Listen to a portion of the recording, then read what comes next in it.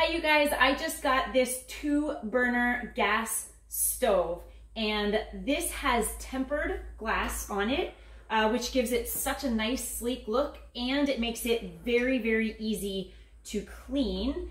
And then it does come with a very sturdy and heavy cast iron grate that goes right over the top of it. So that is where you are going to be putting your pots and pans.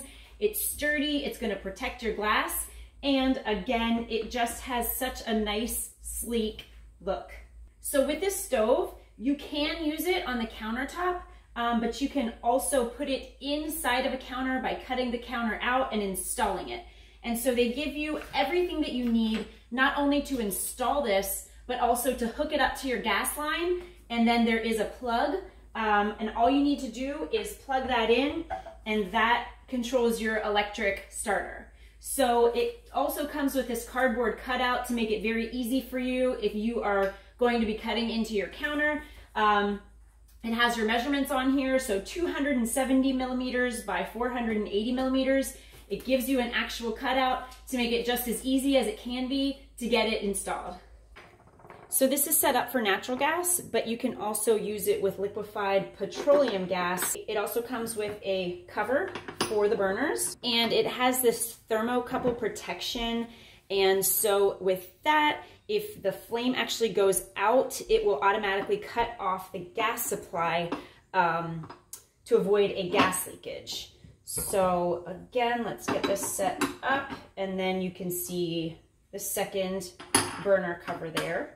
And then for the stove, the last thing that goes on here is that cast iron cover. Okay, so also included here is the sealing strip, user manual, and then there are all the connectors and the hardware of what you would need to install it and to connect it to your natural gas. Okay, so I have a plug right here, and what I'm gonna do is plug this in so that you can see and hear the pilot light. And right there, you can see it. And for the second one here, you can see the electric starter right there.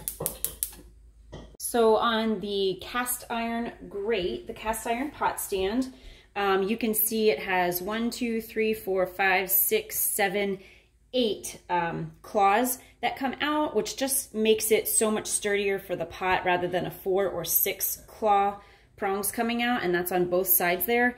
And then the cast iron will really distribute the heat perfectly throughout your pots or your pans that you're using on here. Okay, so I took everything off, and I'm going to turn it upside down so that I can show you where you actually hook in the gas. So right here is where you hook it in. There's a little cover on there right now.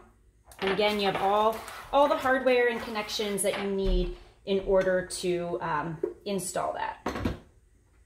Okay, I'm gonna get this put back together to show you what it'll look like with some pots on it. And we'll get the cast iron on. All right, so as you can see when I put these on here, there is plenty of room whether you are cooking one thing or 2 things at the same time using pots or pans. This is a big enough stove for cooking with 2 things on top of it. This is also great for RVing, for small kitchens or apartments. It is easy to install using the cutout if you are actually going to be putting it into your counter, or you can attach it to gas and use it just on a tabletop. Thank you for watching my video, and I hope it works out for you.